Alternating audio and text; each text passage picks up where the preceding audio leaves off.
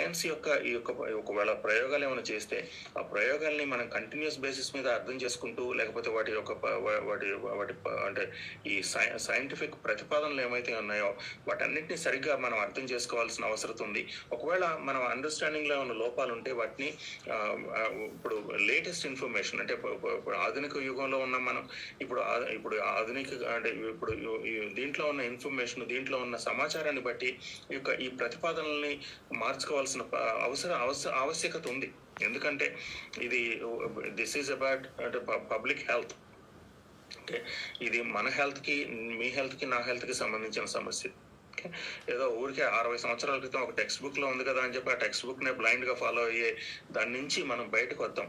ఎందుకంటే అది ఇప్పుడు ఒకవేళ అదే కనుక నిజమైతే, లేకపోతే 60,000 రోజుకు 2,000 యూనిట్ల కంటే ఎక్కువ తీసుకోకూడదు అనేది నిజమైతే కనుక మొత్తం విటమిన్ డి డెఫిషియన్సీ అనేది మీరు అన్నట్టుగా ఇట్ ఈస్ పర్వేసివ్. మొత్తం వరల్డ్, ప్రపంచం అంతా కూడా విటమిన్ డి డెఫిషియన్సీతో బాధపడుతున్నారు. ఎవరికి చూసినా విటమిన్ డి డెఫిషియన్సీ అనేది క్వైట్ కామన్. ఇండియాలో కూడా దాదాపుగా 70 to 80, 90% విటమిన్ డి లోపంతో బాధపడుతున్నాం. ఎందుకు అలా అవుతుంది? ఒకవేళ ఇది ఫ్యాట్ సాల్యుబుల్ వైటమిన్ అయ్యి, లేకపోతే బాడీలో అక్యుములేట్ అయ్యి అలాగే ఉండేట్టయితే కనుక అసలు ఒక్కొక్కసారి విటమిన్ డి లెవెల్ని 100కి తీసుకొచ్చిన తర్వాత అది అసలు కిందకు వెళ్ళకూడదు కదా. ప్రాబ్లం ఏంటంటే విటమిన్ డి ఫార్మకాలజీని సరిగ్గా అర్థం చేసుకోకుండా మాట్లాడే మాటల్ని సొసైటీ వినే దౌర్భాగ్య పరిస్థితి ఇప్పుడు మన సొసైటీలో కానీ ప్రపంచంలో కానీ నెలకొనుంది. అది చాలా దారుణమైన అన్ఫార్చునేట్ రియాలిటీ అది.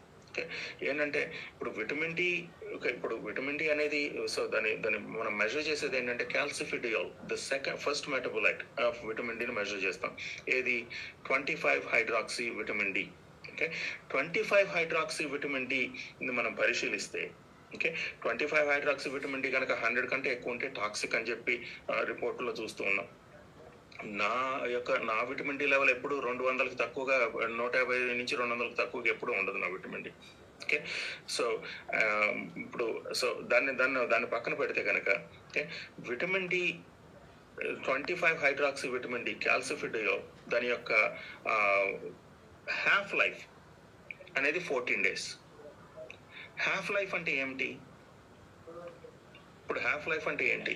ఒకవేళ మనం ఏమి చేయకపోతే కనుక, మనం బయట నుంచి ఎటువంటి ఇన్పుట్ ఇవ్వకపోతే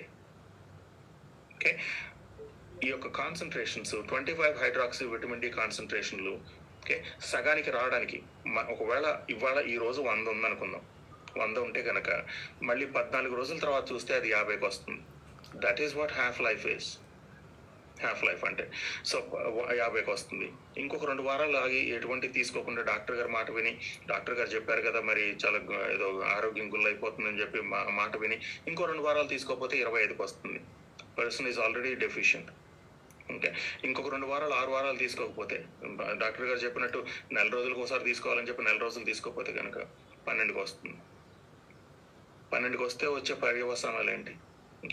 vitamin D deficiency, vitamin D లోపం అనేది క్యాన్సర్ని కాజ్ చేస్తుంది. విటమిన్ డి లోపం అనేది బోన్ ప్రాబ్లమ్స్ని కాజ్ చేస్తుంది. విటమిన్ డి లోపం అనేది ఇమ్యూన్ సిస్టమ్తో ప్రాబ్లమ్స్ని కాజ్ చేస్తుంది. విటమిన్ డి లోపం అనేది ఆటో ఇమ్యూన్ డిజార్డర్ని కాజ్ చేస్తుంది. Wear do we go from here? ఎలా ఆలోచిద్దాం ఇది? ఇప్పుడు ఒకవేళ అదే కరెక్ట్ అయితే కనుక, 2000 యూనిట్లు కరెక్ట్ అయితే కనుక clinicaltrials.gov వెళ్ళి మీరు చూడండి, క్లినికల్ ట్రయల్స్ చూడండి. ఇప్పుడు విటమిన్ డి గురించిన క్లినికల్ ట్రయల్స్ చూస్తే రోజుకి 5 లక్షల యూనిట్లు ఇస్తూ క్లినికల్ ట్రయల్స్ చేస్తున్నారు డాక్టర్లు. ఎందుకు? ఎలా ఇస్తారు? ఒక డోసు, సింగిల్ డోస్ 5 లక్షల యూనిట్లు, 6 లక్షల యూనిట్లు సింగిల్ డోస్ ఇచ్చి క్లినికల్ ట్రయల్స్ చేస్తున్నారు. What they are finding out recent Covid క్రైసిస్లో, what they are finding out is వాళ్ళ యొక్క ఈ పరిశోధనల యొక్క రిజల్ట్స్ ఏంటంటే విటమిన్ డి ఎక్కువ ఇచ్చినందువల్ల ఈ ఇన్ఫ్లమేటరీ మార్కర్స్, లంగ్లో ఇన్ఫ్లమేషన్ తగ్గుతుంది. నేను మొట్టమొదటి చెప్పాను కదా, ఈ ప్రాబ్లం ఇన్ఫెక్షన్ కాదు ఇన్ఫ్లమేషన్ అని చెప్పి. విటమిన్ డి ఎక్కువ ఇస్తే ఇన్ఫ్లమేషన్ తగ్గుతుంది, ఇన్ఫ్లమేటరీ మార్కర్స్ తగ్గుతున్నాయి, వాళ్ళ సర్వైవల్ పెరుగుతుంది, వాళ్ళ హాస్పిటల్లో ఐసీయూలోకి వెళ్ళే ఫ్రీక్వెన్సీ తగ్గుతుంది, ఐసీయూలో ఉన్న వాళ్ళ సర్వైవల్ కూడా పెరుగుతుంది, వాళ్ళ రేట్ పెరుగుతుంది.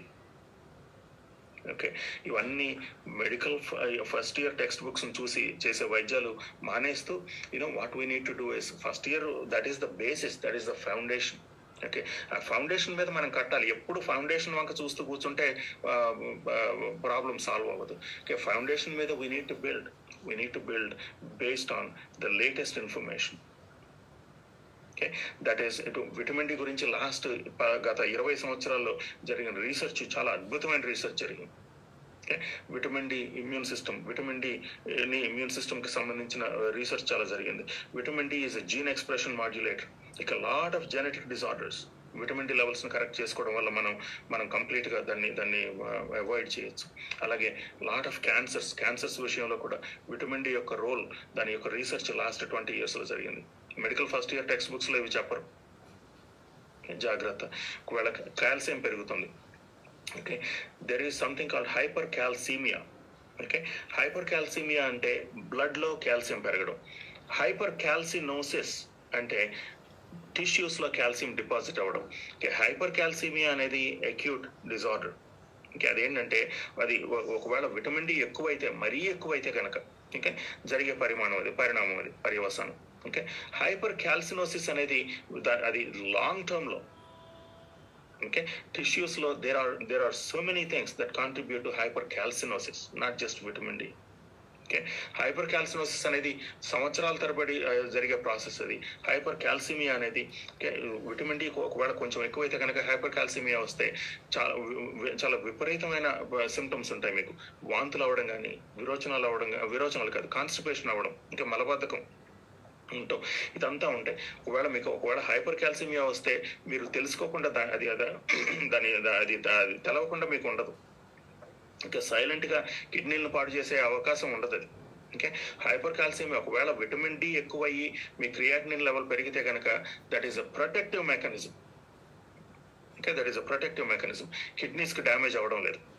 కానీ ఇప్పుడు చాలా మంది విషయాల్లో మనం చూస్తే కనుక ఇప్పుడు పోస్ట్ వ్యాక్సిన్ కిడ్నీ డ్యామేజెస్ అవుతున్నాయి. అవి that is not protective. There kidneys are not protected from the spike protein toxicity. అంటే ఆ కిడ్నీలో అయ్యే డ్యామేజ్ దట్ ఈస్ పర్మనెంట్. కానీ విటమిన్ డి వల్ల ఒకవేళ క్రియాటినిన్ పెరిగితే కనుక దెర్ ఈస్ అ మెకానిజం. ఈ ప్రోటీన్ మెటబాలిజం అప్రెగ్యులేట్ అవ్వడం వల్ల ప్రోటీన్ మాంసకృత్తులు బాడీ మెటబలైజ్ చేసే క్రమంలో క్రియాటినిన్ పెరుగుతుంది తప్పించి అది డ్యామేజింగ్ ఇది కాదు. ఓకే, సో నేను దాదాపు లాస్ట్ 5 minutesలో చాలా విషయాలు మీతో చెప్పడం జరిగింది. కానీ ఏమిటి అంటే hyper క్యాల్సిమియాకి hyper క్యాల్సినోసిస్కి there is a difference. Okay, vitamin D ఎక్కువ ఒక రోజు లేకపోతే 10 రోజులు 15 రోజులు నెల రోజులు ఎక్కువ తీసుకున్నందువల్ల హైపర్ క్యాల్సినోసిస్ రాదు. హైపర్ క్యాల్సిమియా వచ్చే అవకాశం ఉంది. దాదాపుగా ఇంతమందికి ఇంత హై డోసులు వైటమిన్ డి తీసుకున్న వాళ్ళలో we have not seen hyper calcaemia also. Hyper calcaemia కానీ లేకపోతే క్రియాటినిన్ పెరగడం కానీ చూడలేదు. కొంతమందిలో ఏంటంటే వాళ్ళ ఇమ్యూన్ రియాక్షన్స్ ఎక్కువగా ఉండటం వల్ల, సైటోకైన్ స్టార్మ్ చాలా ఉధృతంగా ఉండటం వల్ల, ఇవ్వవలసిన డోసులు ఎక్కువగా ఉన్నందువల్ల కొంతమందిలో హైపర్ క్యాల్సిమియా వచ్చింది. హైపర్ క్యాల్సిమియాకి మీ డాక్టర్ గారి దగ్గర మంచి ట్రీట్మెంట్ ఉంటుంది. కాల్షియంని క్విక్గా తగ్గించే ఇంజెక్షన్స్ ఉన్నాయి. ఇంకా జోలడ్రోనిక్ యాసిడ్ ఇంజెక్షన్ ఉంది. ఒక 2 రోజుల్లో కాల్షియం పూర్తిగా తగ్గిపోతుంది. అలాగే లేకపోతే నేజల్ స్ప్రేస్ ఉన్నాయి, క్యాల్సిటోనిన్ నేజల్ స్ప్రేస్ ఉన్నాయి. ఓకే, వారానికి 2 రోజులు ఆ నేజల్ స్ప్రే వాడినందువల్ల ఒక 2-3 వారాల్లో ఈ కాల్షియం లెవెల్స్ని పూర్తిగా తగ్గించుకోవచ్చు. సో విటమిన్ డి వల్ల వచ్చే ఈ పర్యవసానాలు they are not damaging, permanent డ్యామేజ్ని కలుగు చేసేవి కావు. ఒకవేళ ఈ టెంపరీగా వచ్చే ఒక డిస్కంఫర్ట్ మాత్రమే ఇది. ఓకే, తర్వాత విటమిన్ డీలు మీరు ఇన్ని విటమిన్ డీలు మొత్తం లైఫ్ లాంగ్ తీసుకోమని చెప్పడం లేదు. ఏంటంటే విటమిన్ డి స్థాయిల్ని ప్రొటెక్ట్ చేసుకోండి. విటమిన్ డి స్థాయిల్ని 80 నుంచి 100 దగ్గర మెయింటైన్ చేసుకోండి. ఆ డాక్టర్ గారిని అడగండి, మీ డాక్టర్ గారిని అడగండి, విటమిన్ డి స్థాయిలు 80 దగ్గర ఎలా మెయింటైన్ చేసుకోవాలి డాక్టర్ గారు అని చెప్పి అడగండి. There is a lot that is a lot of misinformation. జాగ్రత్త, that can mean a difference. అది మీ యొక్క సావుకి బ్రతుకి మధ్య తేడా అవ్వచ్చు అంటే ఈ మిస్ఇన్ఫర్మేషన్ కనుక మీరు నమ్మితే. Thank you Prakash.